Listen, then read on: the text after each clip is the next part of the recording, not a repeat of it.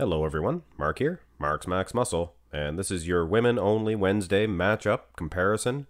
Vickie Gates versus Yaxeni Oriquen. I hope that it's Yazina. I don't think it's Yaxena. I think it's Yazina, like Xena, the warrior princess. Anyway, guys, if any of you guys are having a rough time, a rough go at life, you know what I'm saying. Go ahead and give me a message. I'll talk. You know what I'm saying? We can talk through it. You know, I'm not really religious, so to speak, read the Quran or the Bible or anything like that. But I do believe in magical horses. Seen one time. So if that's your thing, go ahead. We can talk. Anyway, guys, I have no idea where that came from. Go to the front double bicep pose and wow. Well, that changed. Yaxena is actually quite a few inches taller than Vickie Gates. Vickie Gates bending at the knees as well, so that takes away from her height. So a lot shorter, but definitely not short on muscle bellies. As Louis Marco, muscle bellies, baby please, papa. So funny, so funny. Better V-taper, I think, as well. I think the smaller lady is going to fetch a victory here. Now, these two did compete together, but their placings were so different. And it was at the 2003, I believe, and this is from the 2003 for Vickie Gates. But Yaxena placed like maybe second or third, and Vickie Gates way down in sixth or seventh. I should have wrote that down. But anyway, I don't believe it was fair. Now, Yaxena, guys, she's 54, I think. 54?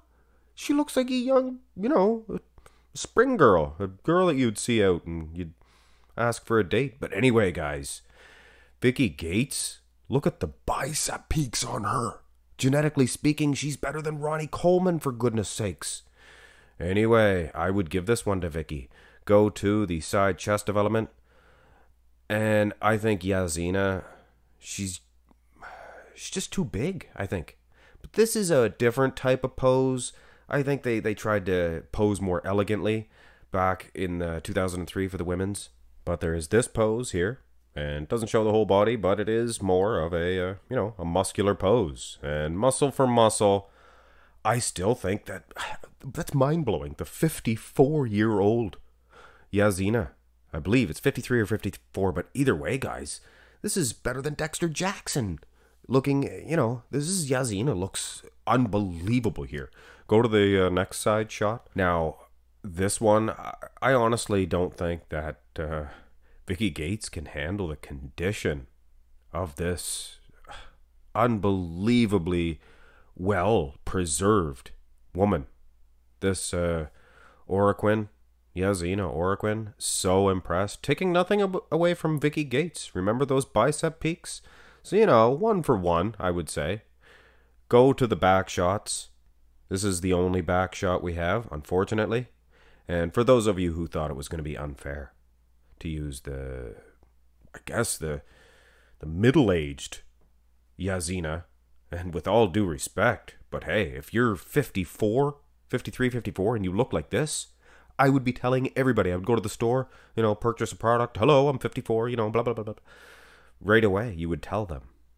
I think she's defeating Vickie Gates. And like I said, Yaxena was placing far ahead of Vickie Gates back in 2003, so you got to think that this was a more fair comparison. And Yaxena, one of the greatest female bodybuilders of all time.